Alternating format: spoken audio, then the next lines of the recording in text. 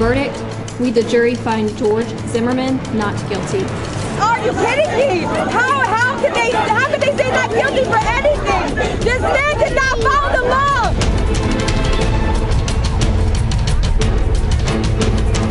The Justice Department shares your concern. I share your concern. And as we first acknowledged last spring, we have opened an investigation into this matter. I think the prosecution of George Zimmerman was disgraceful. As happy as I am for George Zimmerman, I'm thrilled that this jury kept this tragedy from becoming a travesty. If you commit a crime, then you're supposed to be held accountable for that crime. That is not what happened in this case. As the Justice Department said yesterday, they first acknowledged last year that they have an open investigation into Trayvon Martin's death, and they are continuing to evaluate that evidence. George Zimmerman was never guilty of anything except protecting himself in self-defense. It boils down to is you got a 17-year-old kid who is minding his own business, wearing a hoodie, and gets accosted, gets followed by an individual who wants to be a cop. Cases are brought on the merits, and the merits are evaluated by the professionals at the Department of Justice. And the President expects, as in every case, that the process will be handled in the way it should be at the Department of Justice, and certainly not here. We are very, very, very saddened. We accept the jury's verdict in this case. The evidence didn't support prosecution, and the Justice Department engaged in this, the President engaged in this, and turned it into a political issue that should have been handled exclusively with law and order. No one knows George Zimmerman better than his brother. George's brother, Robert Zimmerman Jr., joins us. Nice to see you, sir. Thanks for having me, Greta. So how's your brother tonight? His entire life has changed. You know, his life changed the moment those two words were uttered, not guilty, and it changed for him. It changed for all of us. You know, we were waiting for that exoneration for a really long time. What if it had been the other way? Were you ready for that? I prepared for that. I talked to my parents about that, about if they had prepared themselves for that. We always had faith in Mr. O'Mara and Mr. West, and we knew the facts of the case. We really didn't need a court to tell us what had happened that night and who was screaming or who had been injured and how. But we definitely prepared for, with some of the lesser includeds and some of that last-minute maneuvering to try to get child abuse included, that there could be some confusion. But the jury made the right call. Was your brother ready for something, a different verdict, of guilty of murder to or manslaughter? And how do you prepare yourself? I don't know that he, Greta, you know, I can't speak to what he was thinking, you know, because it changes. He was the only person who had to be there every single day. You know, he encountered every juror, every bit of testimony, and we did not because we were excluded from the courtroom. But George is a spiritual person, and I'm sure he made amends with whatever he had to. I know that he feels he is innocent, and he feels he felt well represented. You know, we oftentimes as lawyers, it's rather clinical. You know, we work hard during the day, and at the end of the day we say goodbye to our client. We go back to our office and work and prepare for the next day. The client goes home in the evening to the trials, and it's always, you know, we never really have time to find out how the client's doing. I mean, are there moments of even, you know, great sorrow and nervousness? Did George cry during these times, and was it that kind of thing for him? Our parents were in the courtroom for the verdict, and my mom told me that he did get emotional. He didn't get emotional right when the verdict was announced, but that he did say he wanted to go home. Mom, I want to go home, and then, you know, started to get very relieved and emotional at that time.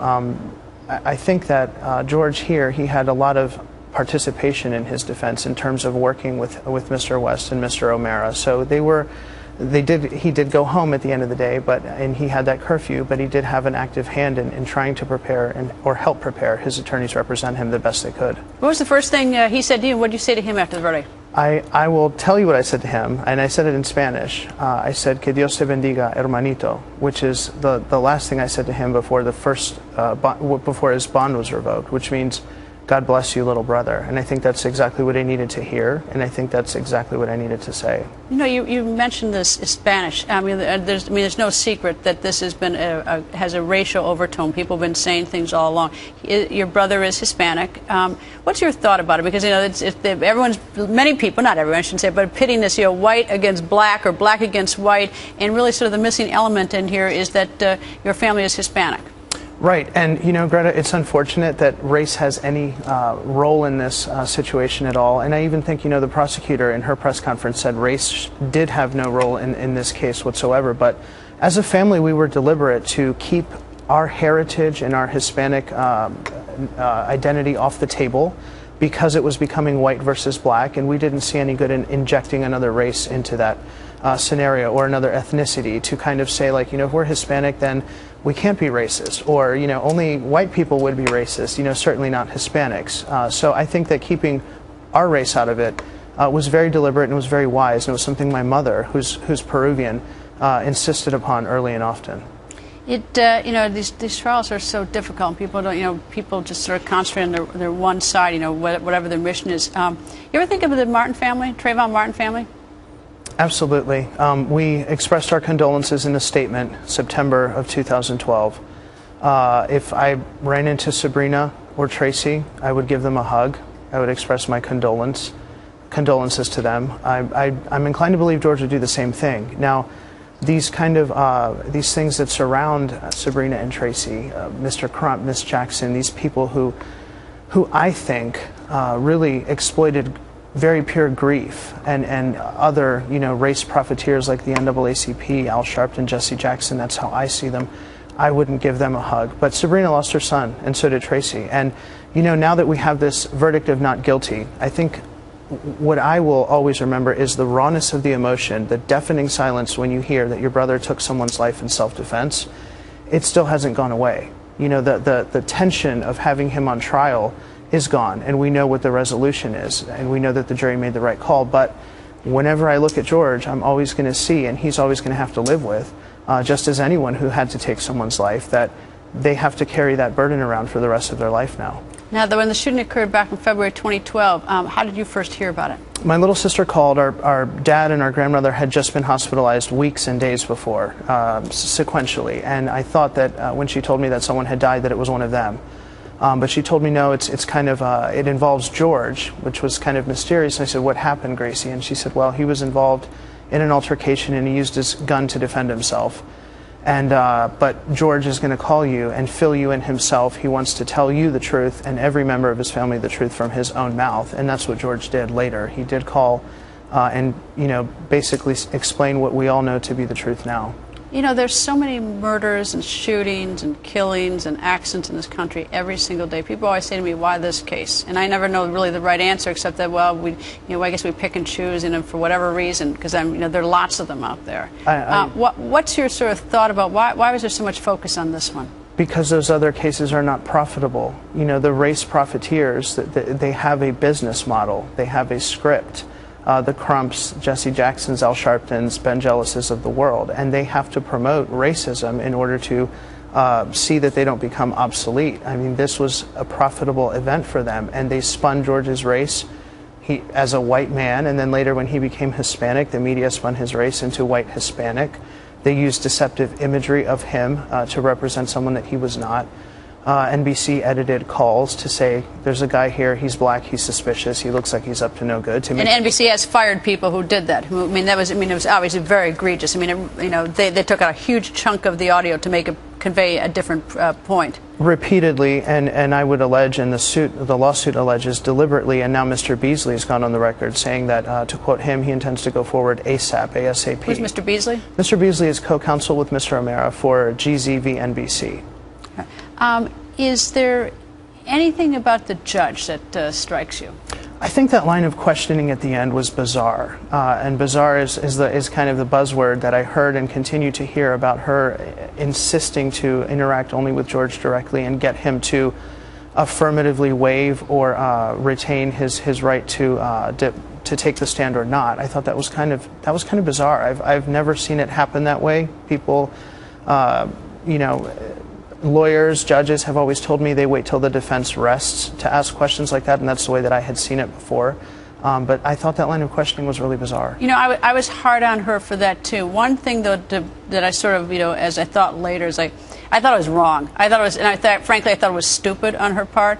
It was not done in front of the jury, and which is important. And the other thing is that you sort of look at the whole universe of her rulings and whether they were, grossly unfair. I may have disagreed with some of her rulings if I were the lawyers, but overall, I thought that was bizarre, but it was not. Maybe it was just a judge who was exhausted and not thinking. Yeah, I mean, everybody was exhausted at that time. I mean, there was a very contentious exchange between Mr. West and the judge, and the judge I don't think she liked him. I don't think she liked West at all. I thought that was pretty apparent. But I didn't see much of that in front of the jury. No, and thankfully not, because then that reflects, poorly on the client, especially if he's being asked if he's going to take the stand or not, and that kind of exchange happens. It looks like he might be intending on hiding something, so thank God it didn't happen in front of the jury, and the judge moved the case along pretty quickly. Now George gets his gun back. Any problem with that in your mind? George is an innocent man. The presumption of innocence that he is entitled to is carried throughout the proceedings, and now he has been found to be exonerated of charges. So he is just as innocent now as he was then. I think that gun, I don't know how he's going to feel about having that gun. I would hope that he would consider destroying that gun. Now, he may have very good reason to want to be armed because of the numerous threats directed at him and at his family. And you can't afford to be wrong with a threat like that. I think he's learned from this experience, and he would be very responsible. What are his plans? Hard to tell, Greta. Hard to tell what my plans are, our parents' plans. This is like 48 hours after this sigh of relief. We all plan on healing. We all plan on reconstructing, I guess is a good word. We cannot replicate what life was like before this, but we have to pick up the pieces of the aspects of our lives that we kind of just left by the wayside, because we all had a laser beam focus on seeing George acquitted, and that was, we ate, slept, and breathed this case and this acquittal. What people often forget, it's like, people look at trials like sporting events, who won, who lost.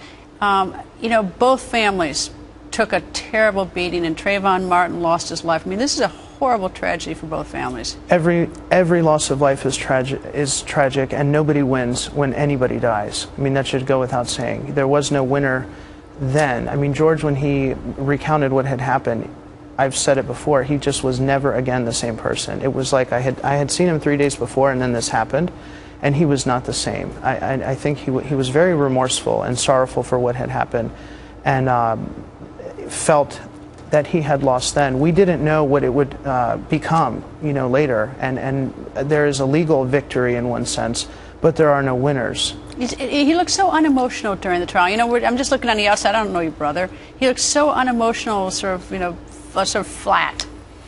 He was innocent.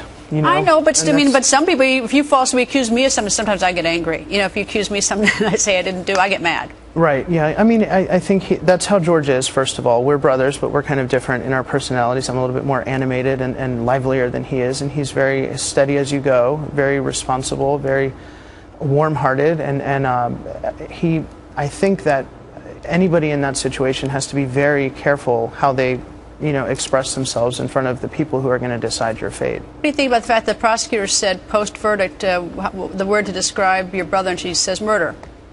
Outrageous, wildly inappropriate. I don't know that it seems that woman, will stop at no end to continue to trash George. I don't understand why a prosecutor would do that instead of just saying that they respect the outcome and that George was presumed innocent and was found to be not guilty, which means you carry that presumption of innocence over. I really can't get inside her head. She's lashed out at Professor Dershowitz at Harvard University before. She just fired Mr. Kroidbos, the whistleblower who was so concerned that Mr. O'Mara was not getting discovery he was entitled to. God bless her. I'll keep her in my prayers. There's still probably potential legal problems on the horizon. You've got the civil suit potentially, and also the Department of Justice is investigating. Any thought to the Attorney General? What you'd like to say to him? If I had the opportunity to have Mr. Holder here, I would say, Mr. Holder, at some point we have to quit moving the goalpost. People clamored for an arrest when there was no indication that there should be. Then they clamored for George's fair day in court. Then they asked that the verdict be respected, and then when it was not the verdict that people wanted, we're back where we were, in February and March of 2012, moving the goalposts and insisting that George has to pay somehow for defending his life. I'm very disappointed that he described what transpired as a death that didn't have to happen. I think that flies in the face of the definition of self-defense. If that It's unfortunate that it happened, but describing it that way really fans the flames of the people who are confused and reacting right now to this verdict emotionally instead of analytically. Robert, thank you for joining us. Thanks for having me, Greta.